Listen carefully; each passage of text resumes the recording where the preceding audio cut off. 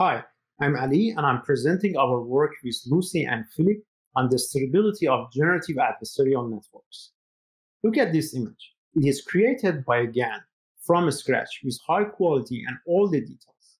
But we know that graphics engine can create virtual worlds and they can navigate through these worlds, something like this one. So the question is, can we steer in the latent space of GANs and reveal similarly rich environments?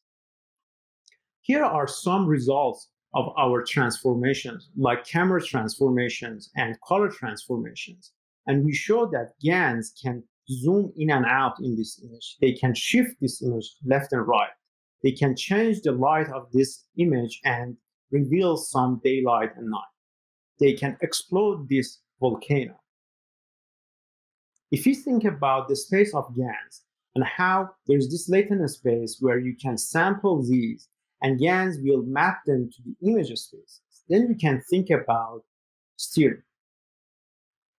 Suppose there is this direction W, which corresponds to a vertical shift in the image space. Now, if we define our edit or target to be shifted version of the image and try to minimize the loss between the edit and the generated image using this loss, then we can take more steps and resemble more transformations. Alternatively, we can think about a nonlinear function that approximates this walk. Here, we can do something similar to the Euler method, where we can take small steps and recursively take these steps until we reach the transformation that we desire. Cool. So what are the limitations? I mean, look at this balloon. We can send it up and down. But after a while, we hit the plateau and we see some sigmoid effects.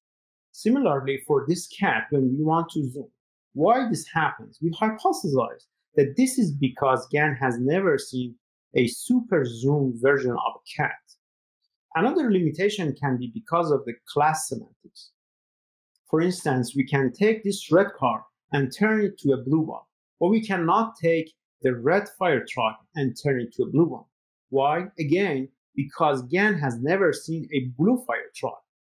And the architecture maybe does not allow for this entanglement of this attribute in the case of big GAN.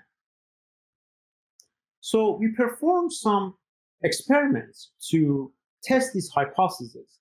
First, we want to see if these transformations can extrapolate.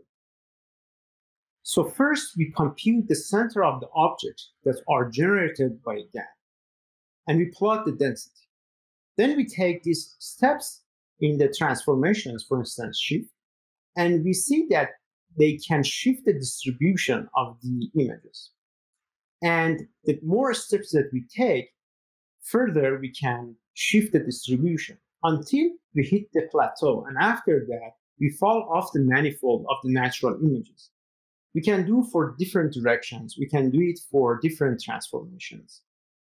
Another question is, what is the relationship between data variability and the extent of these transformations? Here we plot sigma, which is the data variability, versus how easy you can transform.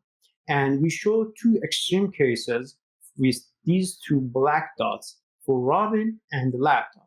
Because there are more examples of laptops with different sizes and different distances of camera to these laptops, we can see that we can zoom them more than Robins, where we prefer to see specific crops of these birds. We can do this for different transformations as well. Now, the question is, how can we overcome the limitations? So far, we have shown you what we here see as the blue curve. But what is this blue curve? This is the error between their transform and the target.